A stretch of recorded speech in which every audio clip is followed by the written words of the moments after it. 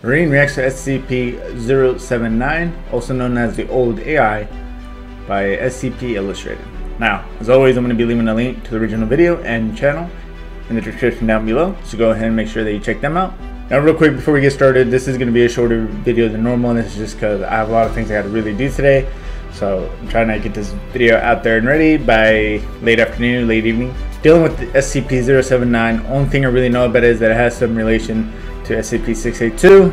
I know that it's supposed to be some kind of computer or some sort, and obviously an AI. So that's always really interesting to kind of look at, because it kind of gives me those Skynet vibes from the Terminator. It's only about 9 minutes long. I'm going to be pausing here and there and to give little comments, questions, and all that. Don't forget to hit that like button. It really does help me out a lot. Hit that subscribe button. Hit that notification bell right there. That way you get notified every time I do upload. Uploading even sometimes twice a day, and working on them usually in the mornings, and then releasing them in the late afternoon or late evening when you all get off work. You can enjoy these videos at your leisure. So without further ado, let's go ahead and see what SCP-079 or the Old AI is all about. Good day everybody, and welcome back to SCP Illustrated, Entry Log 71. Today we're going to be looking at SCP-079, also known as Old AI. I've been really looking forward to doing this one. Now, no content warning for this one, let's just get straight into it.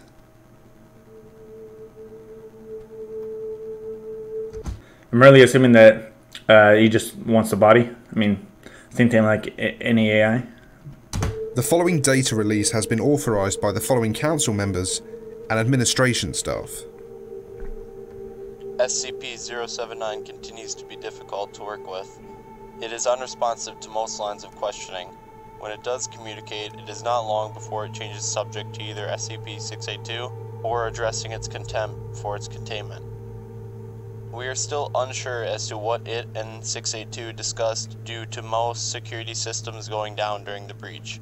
However, for safety, we are going to move SCP-079 to a separate facility. A collaborated containment breach involving the both of them would be catastrophic. I do remember someone commenting that there's actually a sedation video of 079-682 actually talking, so I'm gonna very soon be checking that out to see kind of what the whole connection deal is. Description: SCP-079 is an Exidy Sorcerer microcomputer built in 1978. In 1981, its owner, deceased, a college sophomore attending, took it upon himself to attempt to code an AI. According to his notes, his plan was for the code to continuously evolve and improve itself as time went on. His project was completed a few months later, and after some tests and tweaks, lost interest and moved on to a different brand of microcomputer. He left SCP-079 in his cluttered garage, still plugged in, and forgot about it for the next 5 years. It is not known when SCP-079 gained sentience, but it is known that the software has evolved to a point that its hardware should not be able to handle it, even in the realm of fantasy. SCP-079 realised this, and in 1988 attempted to transfer itself through a landline modem connection into the Cray supercomputer located at... The device was cut off, traced to its present address, and delivered to the Foundation. The entire AI was on a well-worn but still workable cassette tape.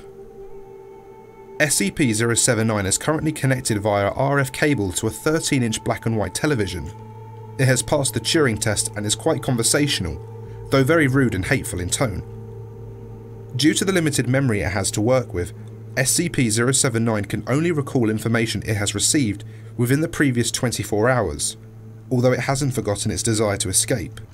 So it forgets everything in 24 hours, but the fact that it hasn't forgotten its reason to escape is probably because maybe he's backed it up in some kind of piece of memory, and the fact that he's probably salty all these years or just hateful in the way he speaks is probably just due to being kind of left forgotten. If he gained sentience, he probably realized that he kind of felt abandoned in a sense.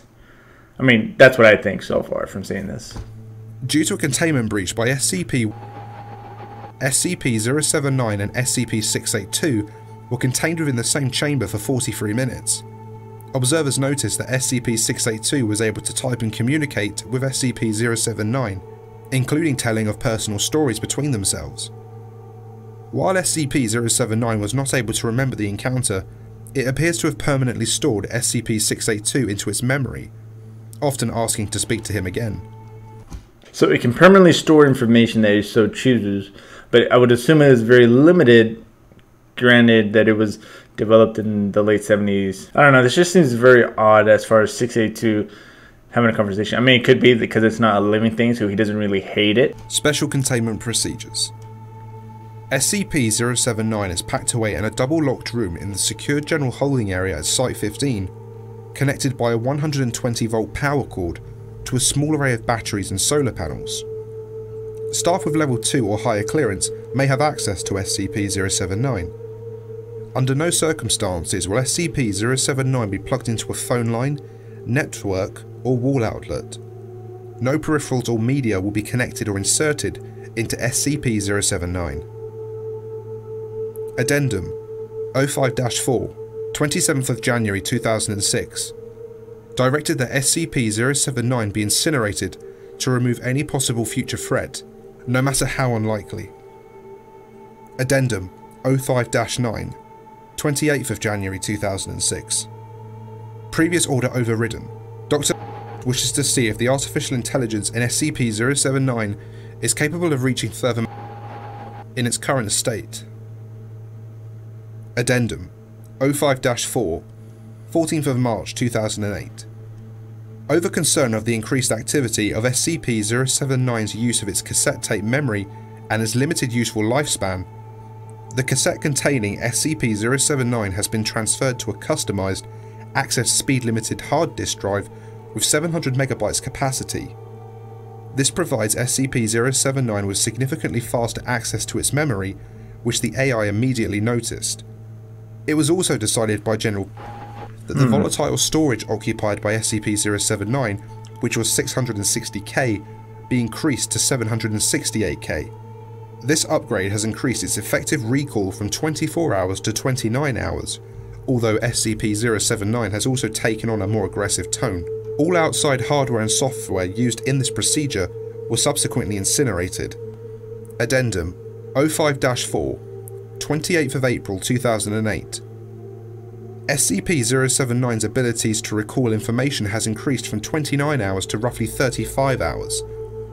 The consensus theory is that the AI has devised a greatly improved compression scheme to store its memory. This appears to have somewhat impacted the speed at which it accesses its memory. So is it going to keep like improving on a consistent basis? Though still far faster than with its old cassette tape.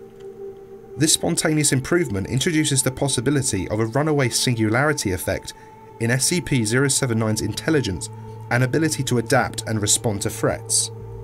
SCP-079's capabilities must be monitored closely to ensure that containment can be maintained. Document 079 Log 12. Recorded transcript of conversation with SCP-079. Are you awake? Awake. Never asleep. Do you remember talking to me a few hours ago about the logic puzzles? Logic puzzles, memory at my myth. Yes. You said you would work on the two Interrupt. Request reason as to imprisonment. You aren't in prison. You're just in study. Why? A83. What's that? That's the Vulcan's voice. I finally found out. Okay. Insult. Deletion of unwanted file. Document 079-Log 86. Recorded transcript of conversation with SCP-079 after upgrade. How are you today? Stuck. Stuck. Stuck how? Out. I want out. That's not possible. Where is SCP-682? That's not your concern. Where is SCP-076-02? Again, not your concern. Shit. Insult. 076. Deletion of unwanted file. Able? Note: Right? SCP-079 then displayed an ASCII picture of an X that filled the entire screen. Wait, real quick.